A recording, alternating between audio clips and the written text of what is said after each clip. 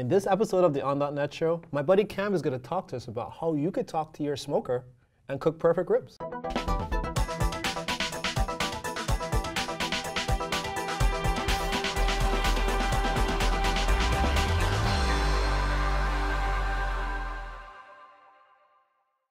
Hey everyone, my name is Cecil Phillip, and in this episode of the On.net show, Cam is coming back to talk to us about some of the crazy IoT things that you've been working on, right? Mm-hmm. All right, so tell me, what is it that you're going to show us right now? Like, I see a picture of a smoker. Mm-hmm. So I live in Kansas City, Missouri, okay. And if most people know anything about Kansas City, they know that it's the home of some outstanding barbecue. I've had Kansas City barbecue, and it is pretty good. Well, I was in Costco last spring, and one of their traveling salespeople caught me and convinced me to buy this smoker right here. Okay. And I was excited because, you know, like all Kansas Cityans, I love my barbecue. But I got home, and as I started cooking things with it, I realized that, you know, the temperature control just wasn't what I wanted it to be. It's kind of a small smoker. Yeah. And it had just a thermostat on it to drive the feed of the wood pellets into the fire. And because it's so small, once the fire starts building, it takes a while for the temperature probe and the thermostat to get it all figured out. And a lot of times it overshoots the mark. Got it. So, like, for example, if you're smoking ribs, the temperature that you want to cook ribs at is 225 Fahrenheit. But I had a real hard time keeping my smoker right at 225. It would tend to overshoot that mark and go all the way up to 275 or 300, and then I'd end up with dry ribs. Yeah. And it turns out the solution to this problem is something called a PID controller. Proportional integral derivative. Okay. Now, I don't have a background in calculus or anything like that, so this was all a new concept to me. Yeah. But I started doing some research, and I realized that I needed to build a PID controller for my smoker. Okay. So the tools I chose to do this were Raspberry Pi and dotnet Core. All right, cool. And so what you're showing us here is some pictures of like how you went through that process of you creating that PID controller, right? Right. So there was a research and development phase where I was doing a lot of prototypes on breadboards. You can see here on the pictures. The first challenge that I had to figure out was the heat probe in the smoker is a particular type of temperature sensor called an RTD, resistive temperature detector. Okay. And I had no idea how to go about reading an RTD in dotnet Core. So there was a lot of research I had to do in figuring that out. So as you can see here in the pictures, I ended up building, the prototype eventually was successful, and I built a permanent breadboard that it now exists in the smokers. I scroll down here, you can see the project box where I keep it's just a big wad of wires and a Raspberry Pi and some relays to control the auger and the blower and the starter in the smoker. So I guess one of the questions some folks might ask is, you just have this wad of wires next to a lot of heat, right? Like, is that safe? Well, it's isolated a little bit. Here in this image, you can see, underneath the smoker, in that there's my project box where I've just kind of strapped it to the bottom of the smoker. Yeah. So the heat rises, and it does get a little warm in that project box, but it's certainly not enough to damage any of the electronics. Okay, great. So why don't we take a look at this table, because like, you don't have the smoker here, but you do have some of the equipment that you use to kind of put that project together. So why don't we talk about what we have here on the table? Okay, so I'll start right over here with the Raspberry Pi. This is a Raspberry Pi 3B, I believe. Okay. The current model is the 4. I just haven't done anything with it yet. Yeah. This is another circuit just like the one that I designed and tested and lives in my smoker now. Sure. The whole point of this circuit is to control this little chip right here. It's called an analog to digital converter. This particular one is called an MCP3008. Okay. And it just so happens that in the dotnet Core IoT bindings project, there is support built in for an MCP3008. Oh, great. And so that's all on GitHub too, so folks could just like pull it down, install a NuGet package if they wanted to. Correct. Cool. So the whole point of this circuit is to read temperatures from this probe. This is the exact same type of probe that is in my smoker. Okay. And I've built a little demo application so that we can show this in real time. All right. I have a heat source right here. What is that? It's just a cigarette lighter. You're not going to light the studio on fire, are you? I'm not going to light the studio on fire. Okay. I'm just going to create some. Because we don't have insurance for that. Fair. And I did decide against my blowtorch that I usually use. A blowtorch? Yeah. I just settled on a cigarette lighter this time. I appreciate it. Thank you. You're welcome. So the way that the code works for this is I'm actually sampling values, resistance values. The way this circuit works is it passes electricity through this probe, and the resistance of the probe varies based on how much heat it's experiencing. Sure. And there's some math and some formulas to put it through, and I'm not going to go into all that because, to be perfectly honest, I don't have a complete grasp over it. I kind of built on the work of others there. Sure, fair enough. But the long and short of it is that analog to digital converter is sampling this guy about 100 times a second to figure out an average of what the current temperature is. And then I do some more math to convert it to Fahrenheit because I'm doing all the math in metrics. Sure. So just as an example, So you're going to light this up? We're going to apply a little heat to it right now. And then as you're applying the heat, so you're starting right now around like 70, 72 degrees. And then now, like looking at your screen, it's going up, it's past 80, it's past 90. Like, so we're over 100 degrees now. And so I'm guessing there's like a slight delay, probably like a second or two delay. There's a few seconds, yeah. Which is fine, okay. Well, and the metal is still going to be hot. Yeah. So you're going to see the temp, now that I've stopped with the fire, you're going to see the temperature keep going up.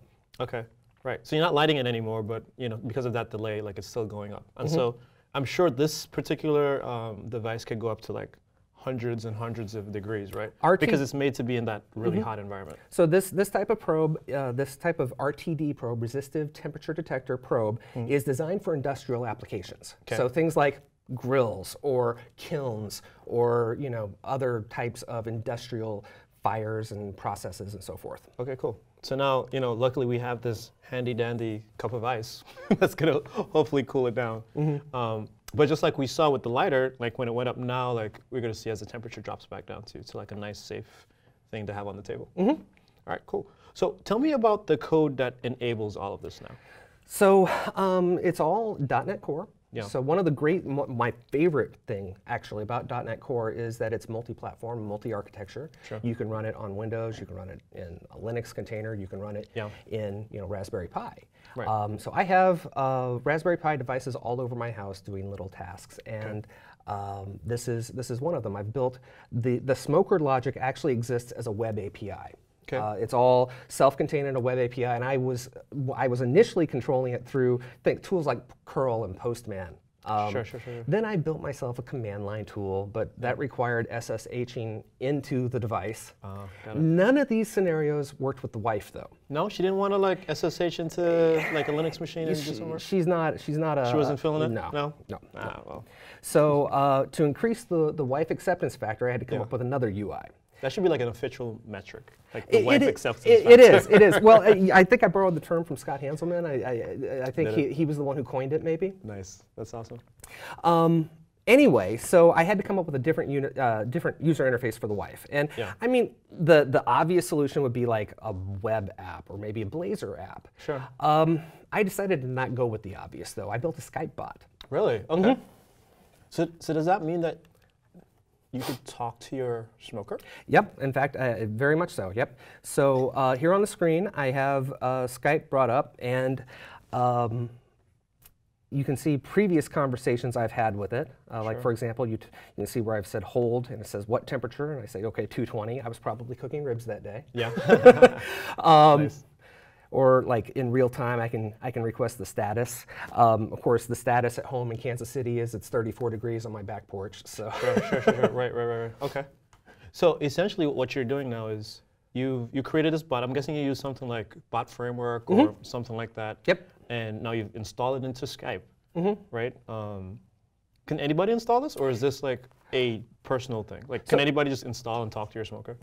So it is locked down to my Azure Active Directory tenant. Okay. So if you're not a member of that, you can't get into my smoker. Okay, that's good. Well, that's important. Yeah. Do you know anybody that's cooking ribs randomly in your back porch? No, that would be bad. Yeah. Okay. And so how does the bots interact with the Raspberry Pi?